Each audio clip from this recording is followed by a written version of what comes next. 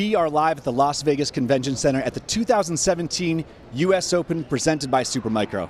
My name is Ryan Willard, and to my left is the Director of Media and Communications for USATT Table Tennis, who also happens to be a former New Zealand national team member and a New Zealand national champion for men's doubles, Mr. Matt Hetherington. And to my right is the one, the only, four-time national champion, two-time Olympian, way too many other things to names. We got Lily the Hammer Zhang. Welcome to the show, Lily. Thank you for having me. You're so welcome. This is the pregame push, and we got a bunch of stuff to break down because the men's quarterfinals are about to begin. So we just kind of want to look through what's been going on for the past few days, because I just rolled up to Vegas yesterday. So Matt, if you could help me and kind of walk me through what's been happening the last few days. Well, I mean, the last few days we've had some really exciting table tennis.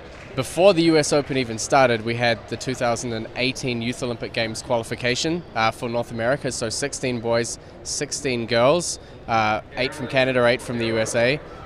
The best youth players from those two countries, and they were fighting for one spot at the 2018 Youth Olympic Games, an event that Lily will be no stranger to, having won a bronze medal 4 years ago at the last edition of that tournament.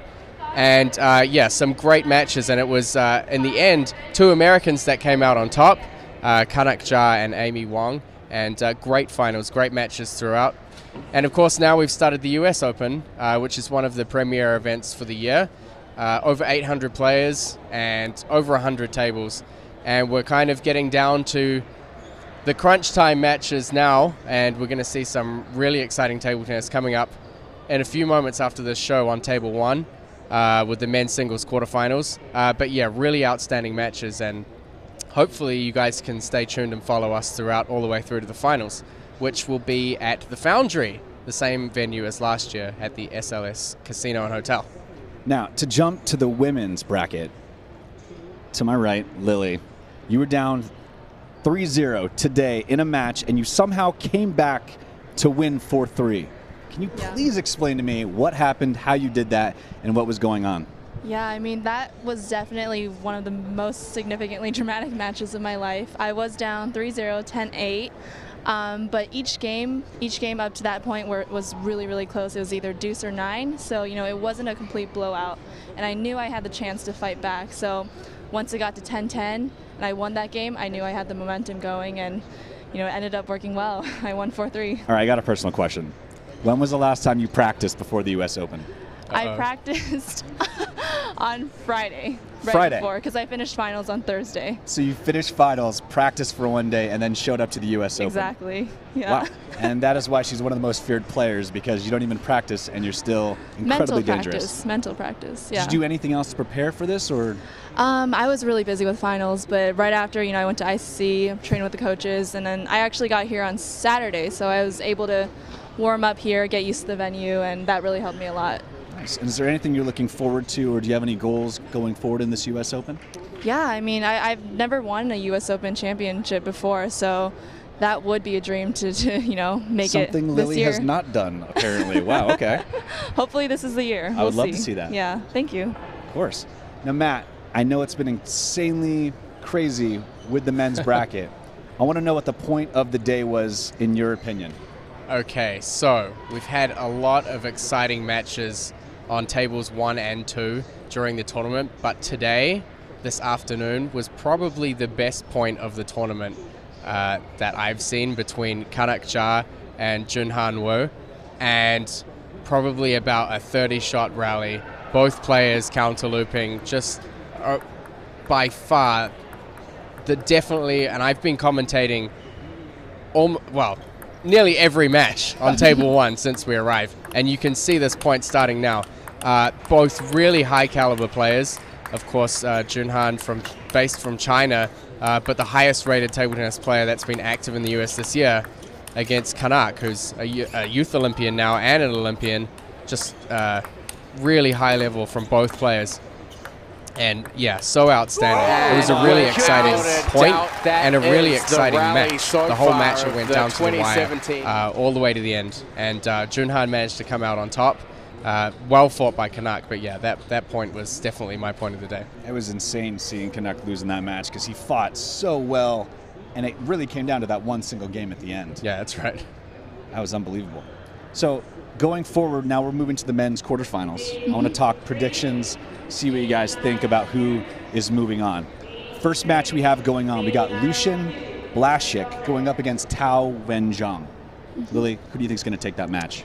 I think that one's a tough one to call. I mean, Lucian has so much experience, he's played so many international tournaments, so he has that going for him. But at the same time, I think Tao has, he's in really good shape. He's been practicing, so I mean, we'll see if it's experience versus, physical ability. You got to choose one. We're betting cheeseburgers on this. I'm going to say Tao, just because I'm closer with him. And, okay. Yeah. Now, what about you? I'm really torn on this one because I've seen Tao Wen-Zhang compete with some top European players before, and of course he already overcame in the last round a 4-time Olympian from Europe, Damien Alois from France. So I'm a little bit split on this one, but I'm going to call possibly Lucian Blaszczyk. I think I'd give him a slight favor, but I think it's going to be a really close match. I would agree. I definitely think it's going to be close. I'm going to put my money on Tao simply because the name Swan Warriors is pretty much the most frightening team name I've ever seen, and that's his new club. So that's our first match. Our second one, we've got Tomoya Fujimura going up against Taimu Arinobu. Matt, who do you think has the advantage in that match? I mean, I haven't seen both players in action. Fujimura has played twice on Table 1, and I've commentated 2 of his matches. And I know he's been ranked in the top 200 in the world previously. And from what I've seen from him so far, I mean, okay, I haven't seen the other player yet, but I'm going to throw my weight in behind Fujimura because I've been really impressed with the way that he's played, the technical skill, and just the stability that he has in his game. He's been consistent, but he manages to balance it well with aggression. So he's quite dangerous. Lily, what about you? I would agree with Matt. Yeah. Completely. I mean, in reality, I don't think the country of Japan can lose in that match because both players represent Japan. True. They've been pretty dominant going forward in this tournament. I mean, it's always going to be a difficult call for someone like Lily, who's a little bit preoccupied playing in the tournament, to really be able to see some foreign players. And these Japanese players, we don't really see them that often in international competition. So sometimes the US Open is the first time that we're seeing them. Well, speaking of Japanese players, we have Kohai Morimoto, who beat Jiwei Shu this afternoon, going up in our third match, going up against Ye Qian. Any thoughts, Lily? Well, I think Tianya is a bit of a surprise, actually. He had a few upsets against Timothy Wang yesterday, 4-3, really close match. And this morning he just beat Zheng Pu. So I think he's in really good shape. And I heard that he recently came back from China as well. So, obviously good training there. But he's playing against the Japanese, which, how strong they always are. So tough call, but I think that the Japanese has maybe a bit of a edge in this match. Now, what about you? I'm throwing my weight in behind Morimoto. Again, another Japanese player that's been ranked between 270 and 300 in the world for a period of about 5 years. So he's got a lot of international experience behind him. I think Tanya is a bit of a wild card. I've seen him play in US events before and he's had mixed results. I guess he's playing fairly well at the moment. But I think Morimoto has a really strong service game, and I imagine he'd probably be able to take this one. So I'm behind Morimoto on this one. I'm going to throw my money on Morimoto also. Seeing him today, his accuracy and his service was off the charts when he beat Jiwei this afternoon. It was insane. Our last match, we've got Young Tae Park going up against Junhan Wu, and Junhan beat Canuck, which that point you saw earlier. Mm-hmm. What do you think, Lily? Oh, this is another tough one. I mean, Park is only 14 years old, I believe, and actually it's kind of an advantage to be that young because you have nothing to fear. And you can kind of compare him to Harimoto as well from Japan, who's like the wonder boy and doing super well. But at the same time, Woo Jun-han, he's an amazing. His forehand is incredible, and that point against Canuck, absolutely unbelievable. So I think probably Woo Jun-han has a bit of the edge, but you never know with Park. Okay. Now what about you? This is an easy one for me because I know Junhan really well, and I've had the opportunity to train with him on an almost daily basis, and I've seen him perform against just so many different players, and this year he beat He Jiwen at the Westchester Open, who was formerly top 100 in the world for so many years. So I'm throwing my weight behind my training partner. I feel it would be a little bit disgraceful if I didn't, so I'm calling Junhan Wu to win that match. Just a quick question, what kind of tools and weapons did Junhan go into this match having? Because you've seen his entire gamut. I think he has just really solid foundations, and a player that plays in the A-League in China is really almost at the top levels of the sport. And there's just a strict regime schedule of training that allows Chinese players to be more athletic, tighter in points with serve and receive. And I think everything's just really fine-tuned down to almost an art, and they make it look so easy. And I think it's so automatic for Junhan. He just plays really, really solid table tennis, and I think that's his biggest weapon is foundation. Excellent. Well, those are our predictions, and this was the pregame push.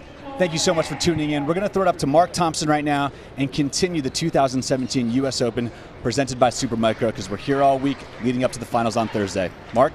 Thank you very much there, Ryan. And also Matt Hetherington along with Lily Zhang with our pregame show, the pregame push. They did an excellent job setting this match up. We have now the quarterfinals for the SuperMicro.